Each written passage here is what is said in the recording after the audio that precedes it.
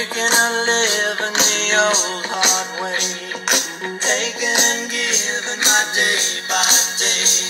I did snow and rain and bright sunshine, living the line. Hey guys, David from the Claybank Homestead, my wife behind the camera. See what kind of shoes I got on? Now these are waterproof boots. Now this instrument that I have in my hand is a brim buster.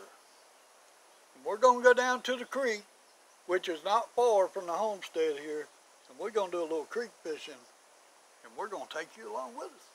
So just hang on, put your boots on, get you a hat because the sun is shining. Got a little bit of clouds, a little bit of rain, but it's all the markings for a good day of fishing. So we'll be right back.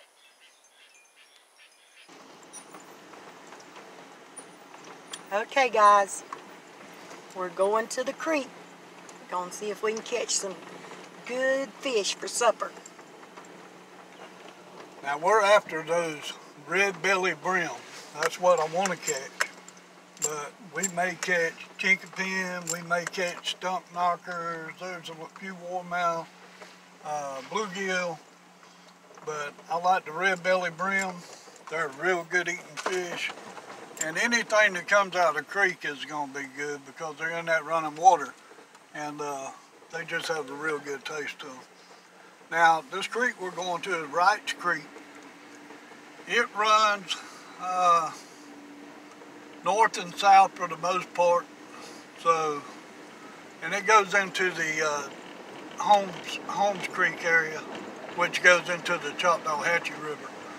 But we'll get back with you in just a few.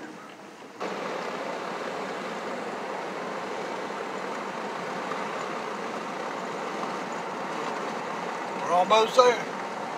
Almost. It's actually only about a mile from the house. It's not very far. So, guys, we're down here by the bridge. You can see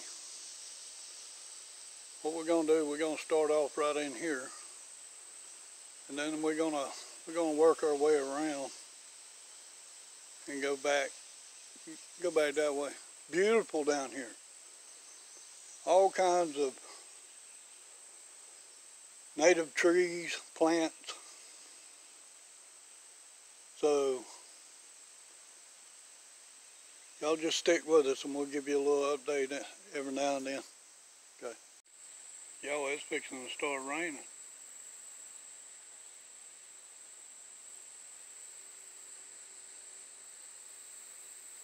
I hear it thundering not too far away. And I wish I'd have told my wife if she heard it start thundering, come back and get me.